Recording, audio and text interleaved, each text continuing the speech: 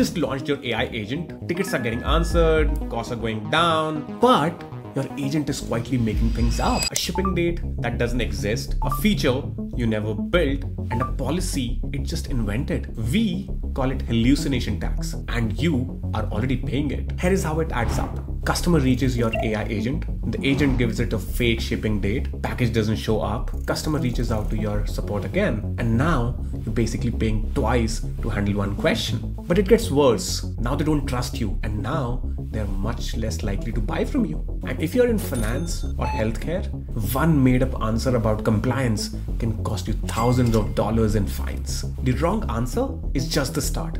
The real damage happens after. The real damage is hidden. More support calls, fewer sales, legal risk. But here's the thing. You can actually measure it. It's called answer faithfulness scoring. It checks if your AI agent is actually pulling up from the docs or just making stuff up. So look, your AI agent is going to hallucinate.